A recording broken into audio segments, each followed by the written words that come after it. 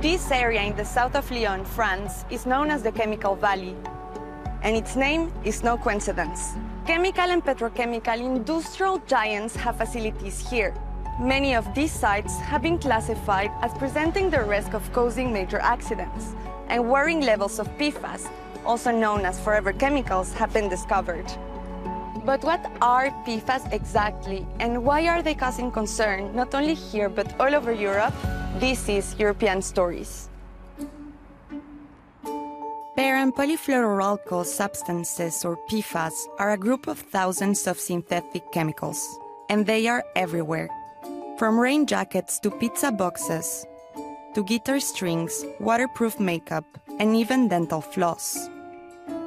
PFAS are also used to produce technologies that are key for the green and digital transitions, such as semiconductors, electric car batteries, and even wind turbines. They are highly resistant and very good at repelling water, grease, and oil. But what makes them so useful also makes them potentially harmful. They are called forever chemicals because they don't naturally break down in the environment. Today, they can be found in water, soil, animal feed, and even in our blood. Research conducted across 9 European countries found PFAS in the blood of teenagers in every single country studied. Scientific studies have linked PFAS to cancer, cardiovascular and thyroid diseases, infertility, and immune system disorders. Most technologies for PFAS treatment used today only serve to remove them from water, and they are expensive. Currently, only a few PFAS are banned in the European Union, but this could change. In 2023, 5 European countries proposed restricting PFAS under REACH, the European Union's chemical regulation. The European Chemicals Agency is now evaluating the proposal. It will then share its opinions with the European Commission, which, together with member states, will decide on the restriction. In France, PFAS have been making the headlines. The National Assembly and Senate recently adopted a bill to ban forever chemicals by 2026 in cosmetics, most clothing, and ski waxes. And here in Lyon, the Greater City Council is taking 2 giants of the Chemical Valley to court: the Japanese air conditioning manufacturer Daikin and the French firm Arkema, a world leader in specialty materials such as adhesives and fluorochemicals. Both groups are accused of releasing massive amounts of forever chemicals. Pierre-Bénite, just outside of Lyon, is one of the most affected areas. Many residents here are concerned.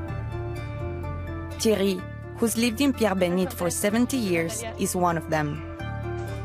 A journalist told him about PFAS in 2021. Thierry now heads a citizen group to raise awareness about them. J'ai dit, bah oui, s'il y a un danger pour la population, il faut qu'on le sache, et c'est là que ça a démarré. Thierry takes us to a vegetable garden, a plot of land that the chemical manufacturer Arkema gave to its workers. Ça partait d'un bon sentiment, et on s'aperçoit aujourd'hui que c'était un cadeau un peu empoisonné. At the entrance, there is no visible indication of the controversy surrounding what is produced in this garden. Thierry shows us around. Là, c'est l'école primaire, l'école maternelle au pied, et on a le secteur le plus dangereux de l'entreprise, qui est à 150 mètres. We are joined by Fabien, also a resident of the Chemical Valley. In his commune, Saint-Symphorien-d'Ozon, high levels of PFAS were found in drinking water. In the Rhône Valley, the local health authority estimates that around 150,000 people's tap water is polluted with PFAS. The state ordered Arkema to stop using PFAS by end 2024, but this doesn't solve the issue of those already in the environment. Les gens, ils continuent à manger ce qui est produit dans ce potager? La plupart des gens qui sont dans les potagers, c'est des gens qui sont à la retraite, mangent leurs légumes depuis tellement longtemps qu'ils vont pas cesser pour autant. I asked Thierry and Fabien if they still eat vegetables from the area.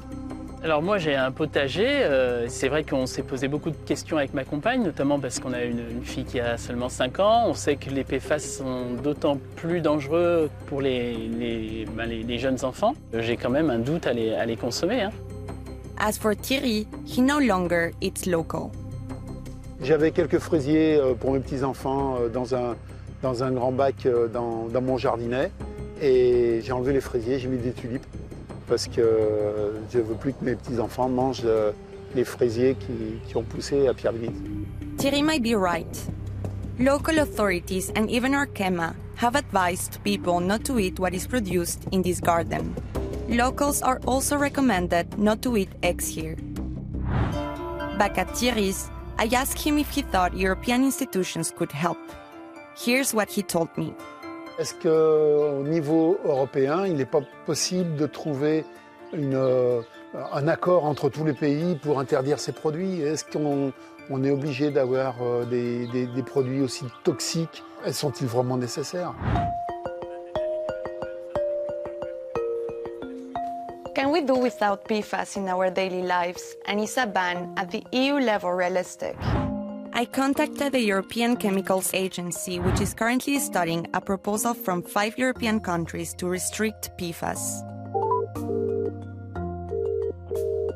We have 2 independent scientific committees, and they will evaluate this proposal that we have received from the 5 countries. So that's Germany, the Netherlands, Sweden, Denmark, and Norway. And they have proposed a ban with use-specific and time-limited derogations. That means that derogations are proposed for uses where PFAS-free alternatives are not yet available or suitable, or where the societal impacts are significant. For example, they have proposed a 12-year transition period for implantable medical devices. Whether it is easy or not to replace the PFAS, it really depends on the type of use. In some types of uses, it may be rather straightforward because there are alternatives available. But in other uses, it might be quite complex and maybe the alternatives are not yet available. But again, that's all in the proposal and that's being evaluated by the scientific committee. So at this point in time, I cannot really give you a final answer on what the opinions will be and what exactly the periods will be. But this is what has been considered in the proposal. So it's not yet clear whether there will be a restriction and what the conditions would be. The European Commission and the member states will have the final say. But if this happens, it could be a milestone in European chemicals regulation, as it would cover the whole family of PFAS substances. This would prevent industries from replacing PFAS with other PFAS.